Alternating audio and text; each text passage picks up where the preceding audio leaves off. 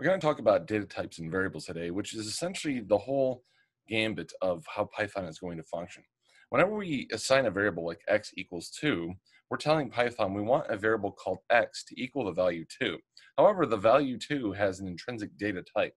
Now, there are different places inside the computer in which we can operate mathematically, we can add strings, things like that. And so Python has to know what data type we're talking about, so it knows where to move that data inside the computer so that it can be calculated.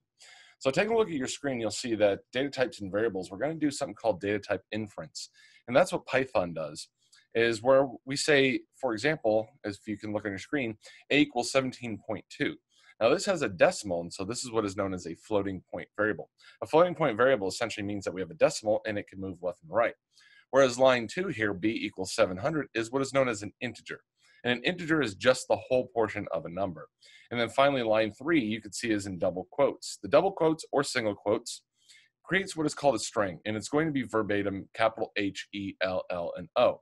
Now, if I was to do something with these, Python has to know the data type, the intrinsic data type, because if I add 17.2 with another value, that is floating point math. That means we have to carry the decimal, that sort of stuff. If I have 700 plus something else, we know that it's just going to be integer plus integer, so we don't have to worry about the decimal. And then if it's a string, what would HELLO plus something be? And you'll learn later that it's what's called concatenation, where we just take one string and another string and put them together. And so in this case, I use A, B, and C. Now, typically, that's not a good way to label your variables. Instead, we try to label our variables so that people know what was going on. So for example, 17.2 could be, I don't know, some sort of constant, and we can label it like this is the constant or something like that. And Python doesn't care how you make your variable names. There's just a couple rules, but there are some stylistic things that we can do. So for example, this is my variable equals 10.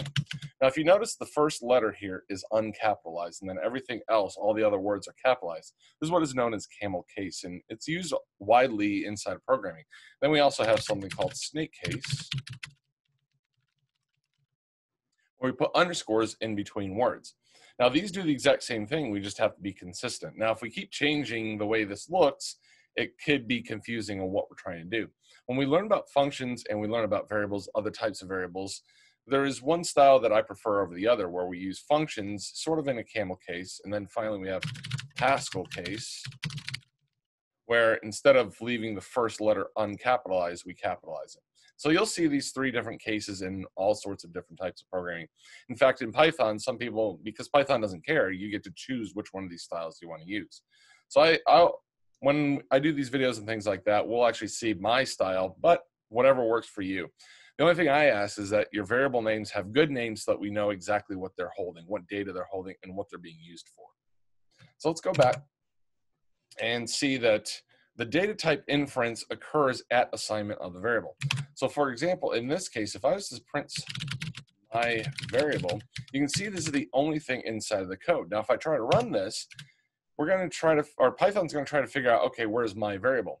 And here you can see this is called the name error. What it's telling you is that the variable my underscore variable does not exist. And so for Python to have a variable, we have to assign it something. So this equal sign here in this case is called the assignment operator. And so that does two things. Number one, it creates a variable called my underscore variable in the namespace so that Python can find out what my underscore variable is. And it's going to assign it to the value 2. In this case, the value 2 is an integer. And so an integer, it knows what to do if I did something like my variable plus 5 or something like that. Now it knows what to do if I did something like this. So let's take a look at what Python's going to do for me. And you can see it outputs the value 7. So 2, if we add 5 to 2, we get 7. So that does exactly what we think it's going to do. Now let me change this into string 2. Now it still looks like a 2, but now that I put it in double quotes, that's a string 2. It's an output of 2. So let's see what happens when we do this. And now what you'll notice is it cannot concatenate a string. So remember, in the double quotes, that's the string data type. And it's trying to add an integer to it, which is the value 5. So as you can see, Python knows the data type of your variables by what you're assigning on the right-hand side of the equal sign. Now this gets a little bit more challenging. For example, if I said my variable A, so my variable A is going to take on a new data type. Now Python does not know how to add a string to an integer. It just doesn't know how to do that. But what if I add an integer to an integer? Well, in the back of our minds, we could start thinking, well, that should return an integer. And so what I'm going to show you now is a helper function called type. So notice I'm not printing the variable itself, I'm printing the type of the variable. And so let's put underscore a so that we can see what the second variable's data type is going to be. When I run this, notice it says it's an integer. It's called a class int. Int is short for integer. And so that's what it's going to return. So let's get a little bit more challenging with this. Let's say 2.0. So that's a floating point value. And then this 5 right here is an integer. So if I take a floating point number and add it to an integer, is that going to work? Well, let's find out. Notice it says class float. The reason is because Python knows what to do. They're both numbers. 5 is just the whole portion of a floating point number. An integer only stores the whole portion.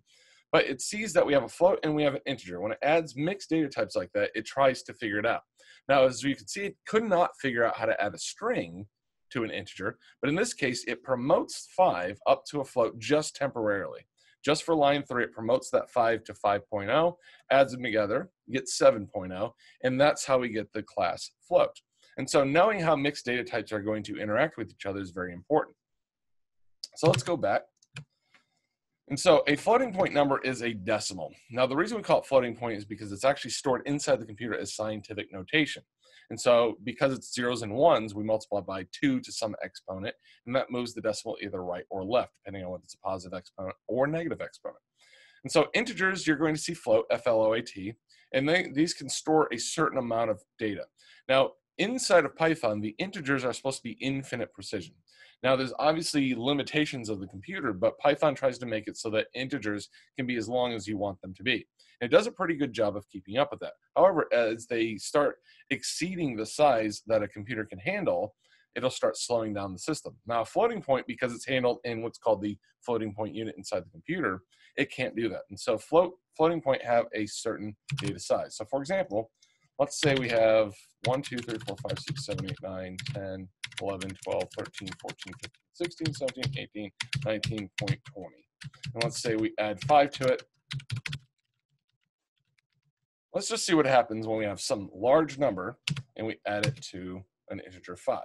Okay, so notice we get e plus 28. And so that actually stands for exponents, not the e as you would think is Euler's number or something like that. It's 1.23 times 10 to the 28th. Now let's make this a little bit longer, adding random numbers to the end of the decimal. And let's see what happens to our precision, okay?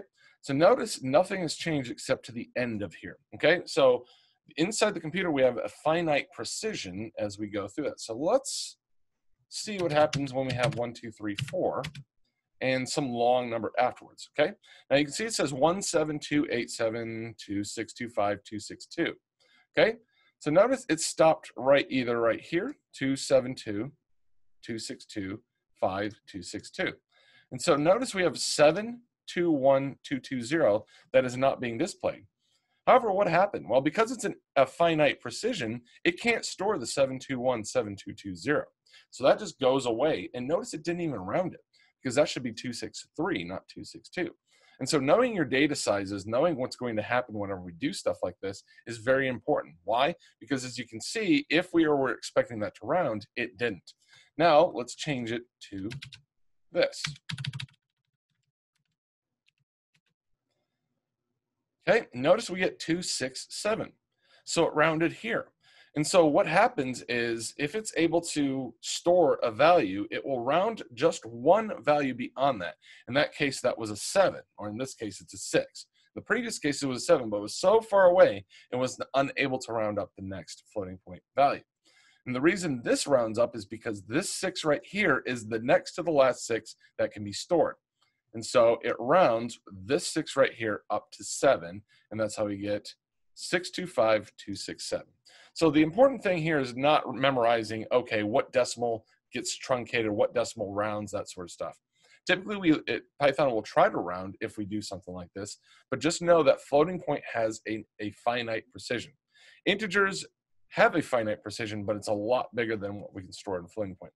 So if you can store with whole numbers only, it's a better way. Plus, inside the computer, adding integers to integers or dividing, subtracting is a much faster operation than using floating points at all.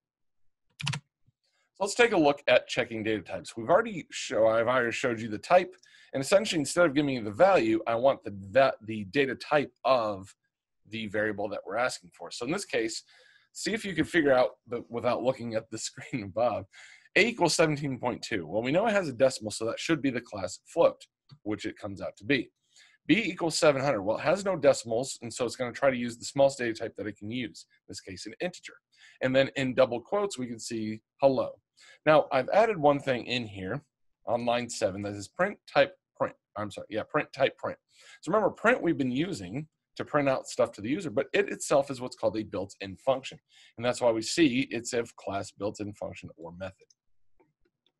Now, variables, as we saw, are typecasted based on its first assignment.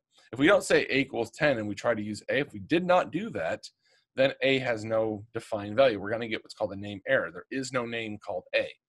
And so variables are case sensitive. So if I was to go into my Python here,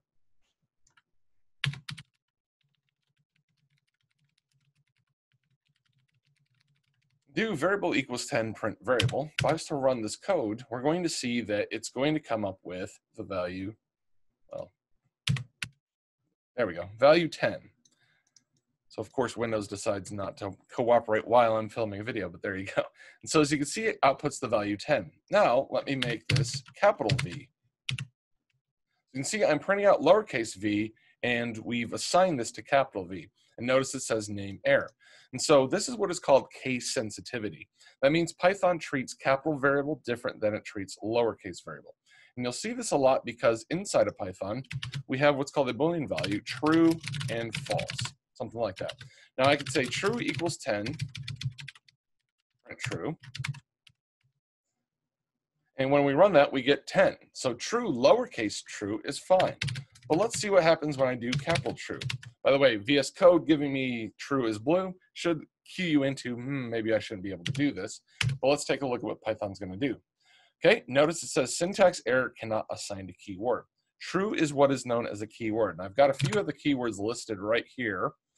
And you can see true is one of those keywords. So we're not allowed to assign a keyword. So a variable has to be a unique name, but it cannot be a keyword, and it's case sensitive. Notice lowercase true, T-R-U-E, is not a keyword, which is why we were able to say true equals 10 and print out true as if it were 10. So here's a few of the scalar data types that we have. We have whole numbers, we have floating point numbers, we have what's called a bool.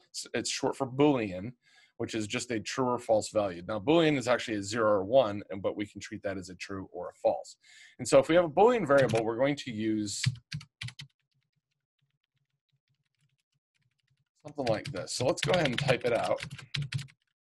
I say my var equals capital true. Now that is a true statement. When we get into conditions, if statements, loops, and stuff like that, you'll see where these are going to be used a lot. And when we do this, notice it says class bool. And that just tells you that it's a Boolean class that stores either a true value or a false value. And then we can actually reset a variable or actually delete a variable by using del. So del stands for delete. If I say my var, now in Python, it will automatically delete your variables after they go out of what's called scope. So it's typically you will not see this, but I just wanted to point it out that it is possible to delete a variable. I would recommend you not do it unless it's absolutely necessary. But if I did something like this, you can see we're going to get something on number 7 here, where it says my var is not defined. That's because whenever we have it on line 5, we deleted my var and it went out of scope. That means my var is no longer valid after line 5. Remember, Python runs just like a book. Starts at the top left and starts running its way to the bottom. Now notice we were able to set my var equals to true, but when we deleted it, there we got no errors. And this is one of the problems with Python. It will not check over your entire program to see if there are any errors. Instead, it'll start running your program. Now, if you have if statements, all these different branches and stuff like that, and you never test them, your Python script is going to work fine. It's only until we get to that error code that we're going to actually get an error. And that's one of the problems with Python that we have. Now, there are ways around that, but for this introduction course, you probably won't see those. So we'll talk about array data types, and there's essentially 2 that I want you to know. There are 3 that I have listed here. One's called a tuple. A tuple is just what is called a read-only list. So if I said A, A tuple is parentheses. If I did 1, comma 2, comma 3, and I printed that, essentially a tuple is a grouping of data. In this case, I'm grouping 3 integers, 1, 2, and 3. Now, they don't have to be all integers or all the same data type, so I can say 4.5. And so they can be a heterogeneous or homogeneous grouping of values. So if I did this, notice we get 1, 2, 3, 4, 5. And I can actually print a single element using what is known as the subscript operator. So the subscript operator are the square brackets. And if I say sub 1, so how we read line 5 is print a sub 1. Now in Python, unlike R, if you're familiar with R, in Python, all of our indices start at 0. And so 1 is actually the second element that I want to print out, which if we look at our tuple, is going to be the value 2. So when I print out the value 2, you see that it prints out the value that it's looking at. So a sub 1 actually prints out 2. So if I want 4.5, we have to go 0, 1, 2, 3. So it's sub 3. And when I do sub 3, notice we get the single element 4.5. And so this is a great way to group them. Now, once again, I said this is read only. So if I was trying to reassign a certain item in this tuple, you're going to see that Python says, hey, look, tuple object does not support assignment. And so that's where lists come into play. Lists are resizable. That means I can add elements, subtract elements from them, or I can mutate the contents of them. I can change the contents of it. And so a list is very simple in that instead of parentheses, we use square brackets. And so this creates a new list. And so inside of this, a list, once again, I can add elements, subtract elements from them, and I'll show you how to do that. Or I could actually change the content. So now when I run this, you'll see that 4.5 goes to 6.5. And if I was to print out the type of A, you'll notice that it actually has its own data type called a list. And there we go, list. Now, if I wanted to add values, there are 2 ways I can do it. There's one called append, which puts it at the end, and one called insert. I did a.append, and I can append anything, even a string. Let's say we append hello here and see what occurs. Now I'm going to print the entire thing A and hello. Okay, notice we still have a class list, and our list grew from 1, 2, 3, 6.5. Now notice this is 6.5 because I modified it on line 5 here. And then we also added hello inside of it. Now, that append always adds to the back of the list. But what if I wanted to add something inside the list? So we use a.insert. Now, you can see, well, when this pops up, this takes 2 parameters now. It says, okay, where do you want to insert it and what do you want to insert? And the important thing is whatever value I get, it's going to insert before that element.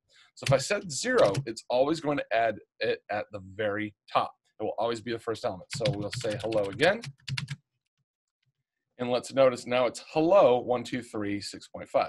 So if I wanted to store it in a 3, remember, whenever I do an insert, it stores it before. So if I want it 1, 2, hello, 3, 4.5, we know this is index 0, index 1, index 2. And so I'm going to put insert 2. And notice I get 1, 2, hello, 3, 6.5. Now, what if I wanted to delete that? So I can use del, number 1, to delete an entire variable, but I can also use it to delete a single element of a list item. And so let's say we want to delete the 3.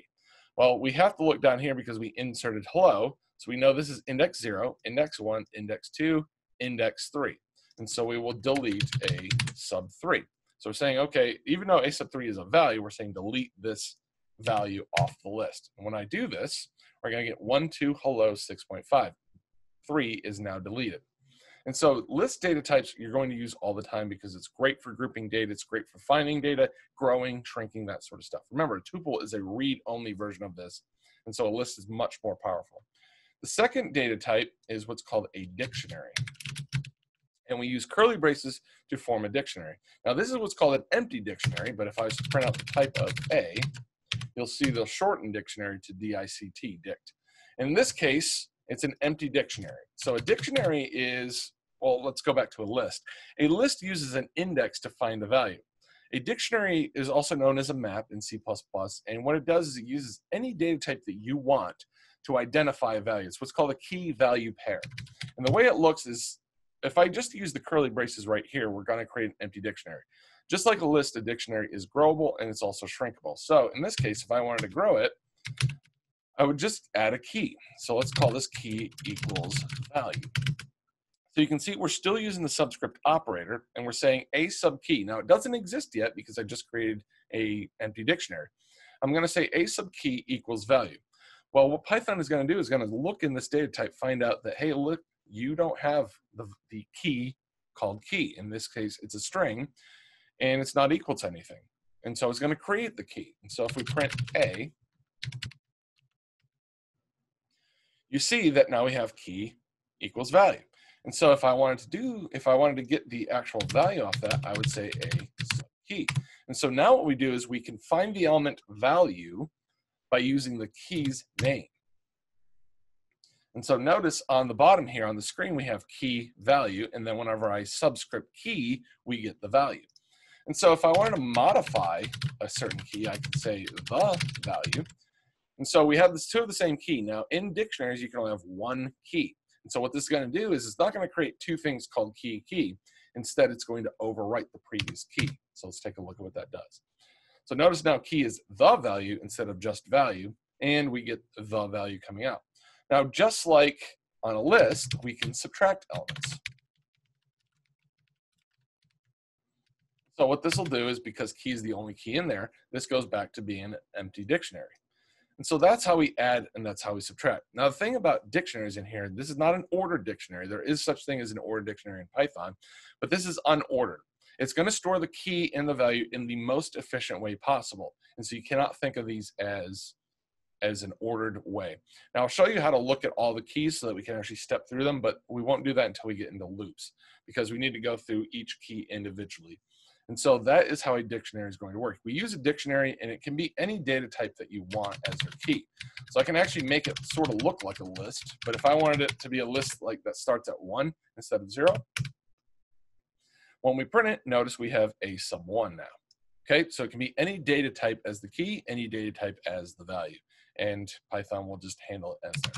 So that's a dictionary, and that is a list as well as a tuple. So this is the thing about a list in a dictionary. So let's take a look at the lists that we have here.